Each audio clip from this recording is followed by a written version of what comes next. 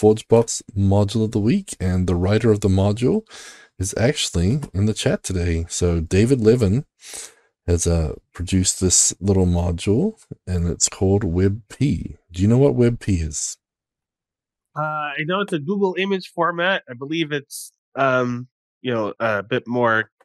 I don't think it compresses the right word, but it's smaller at the same levels of fidelity. So Yeah, so this module that he created is a Coldbox module that helps provide a simple API for converting images to WebP format, and it can be used to convert WebP images into other formats. So it does use those binaries, like you said, from Google. But yeah, so it's offering superior lossless and lossy compressions for images on the web. Google encourages it, part of their Core Web Vitals initiative. 25 to 35% smaller than the JPEG or PNG counterparts. So faster page loads and reduced bandwidth. So it's compatible with all major browsers. Lucee image extension now supports it, but Adobe ColdFusion does not. There's an open ticket, so if you guys can go vote for that, help get that supported in Adobe ColdFusion. Now that support would be for using it with like all the image tags, right? Yeah, like read image. Okay. Yeah, exactly. So because you can use this library to interact with all the images, and your browser is going to display them. So you don't have to have support in Adobe ColdFusion to use WebP.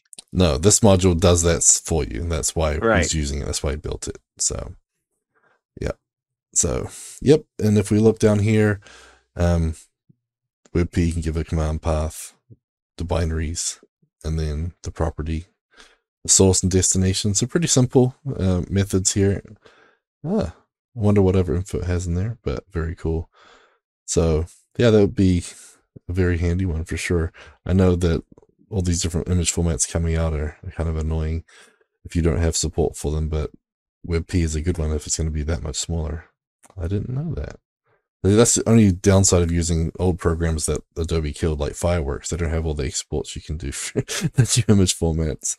But cool. He's got a lot of good stuff in here. So very, very cool. So thank you, David, for that one. And we learned a little bit more about WebP today. So very cool. So did I actually put the link in? No, I didn't. Let me copy that in. So go check it out on ForgeBox, and yeah.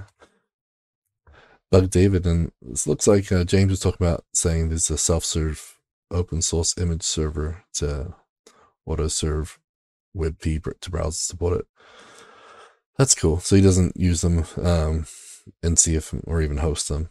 And that's saying a lot of people using CDNs. It's a Cloudinary. Cloudinary? Yeah. Yeah, Cloudinary allows you to do some pretty cool stuff. Upload the image, and then you can tell it, hey, I want this image in this format, this size, and it'll give it to you. So right. Auto scale stuff. There's some sounds like James's is a self-serve Cloudinary. Yeah.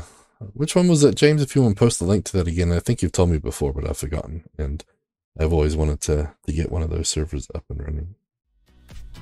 That was our ForgeBox module of the week, brought to you by Modernize or Die podcast, CFML News Edition, proudly sponsored by Order Solutions. You can see the new episodes every week on cfmlnews.modernizeordie.io or on the Order Solutions YouTube channel.